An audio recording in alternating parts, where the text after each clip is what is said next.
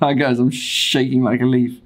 No, my adrenaline was pumping because I think this is the first time.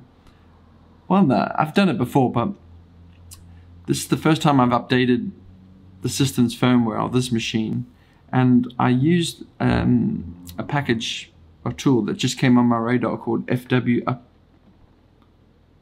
my God, what is it? What does it mean? Firmware Update Manager. It's probably called Firmware Update Manager.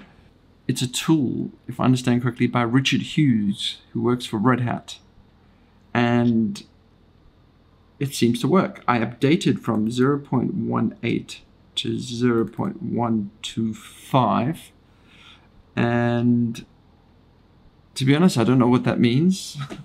The changelog, I think, before I updated was a security fix. And to be honest, I wouldn't have done this ordinarily. I just wouldn't have done it. I'm just doing this for the views, so I hope you can appreciate that. And cue some videos of the update process, which I captured. Okay, I'm just updating everything here. Oh God.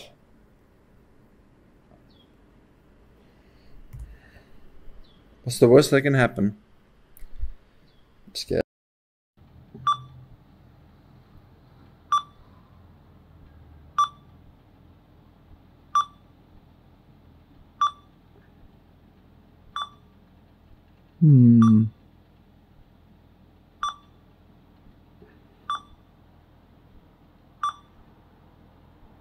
Got power in there.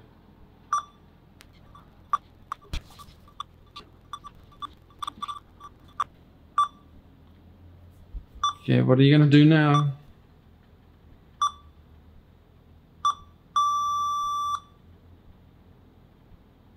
Wow, successful. Okay. Yoo-hoo! Yes, Archlinux.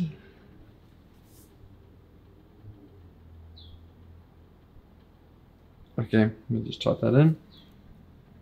But I did notice that there seems to be a sort of an action to downgrade. For me, I probably wouldn't have bothered to update something if I didn't see this option to downgrade.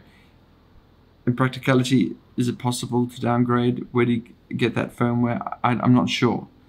But this is very exciting to me. I mean, yeah, I think I'll link to a video of how I've updated my ThinkPads in the past, but it's just always been a frightening thing. And now, you know, this actually seems to be like a modern, what do you call it? Supported way of updating a machine. I've never seen this before. Like it or not, hardware is software nowadays, and so it is important to update your hardware and keep that updated. So I'm just buzzing that there's this tool that out there now. It's amazing to me. Anyway, guys, thank you for watching, and please like the video and subscribe. Bye.